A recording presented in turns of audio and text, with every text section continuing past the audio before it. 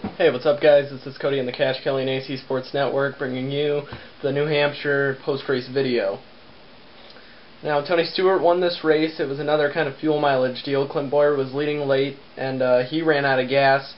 I would say Casey Kane probably had the best car all day, but his fuel strategy was just a little bit off, and he didn't have enough fuel to make it till the end, so he had to pit when everyone else didn't. And Keselowski was strong as well. I believe he finished second. And today was just the story of the chasers versus the non-chasers. Since it was so hard to pass, being New Hampshire, like I said in the pre-race video, there were a lot of chasers and non-chasers that were getting into it. People telling people to get the hell out of the way, that kind of thing, because they were just faster than them, but it's so hard to pass at that track. And it's like the chasers just have to let the non-chasers go because they have something, the bigger picture to race for, and the people who aren't racing for the chase, the cup, that aren't in the chase, they don't have anything to race for in the big picture except wins, because they know their championship hopes are out the window.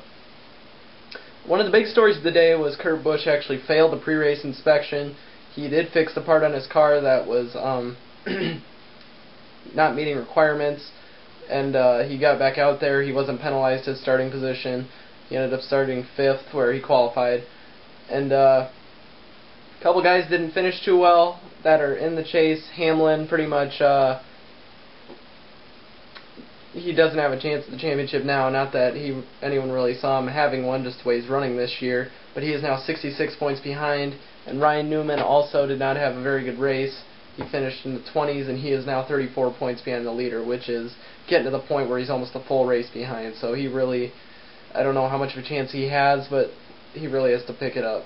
But Hamlin is probably out of this chase for sure, unless something catastrophic happens to these guys ahead of him in 2 races.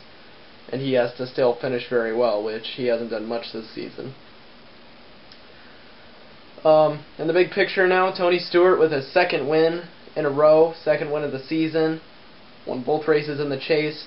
Last week at Chicagoland, this week here at New Hampshire. He is now the points leader, 7 points ahead of Kevin Harvick, and Brad Keselowski staying consistent. He is only 11 points back of the leader.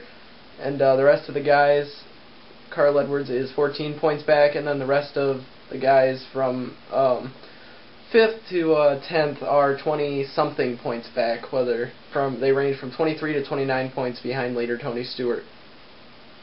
And that's getting back there with the new point system, so they have to start picking it up in the next couple weeks.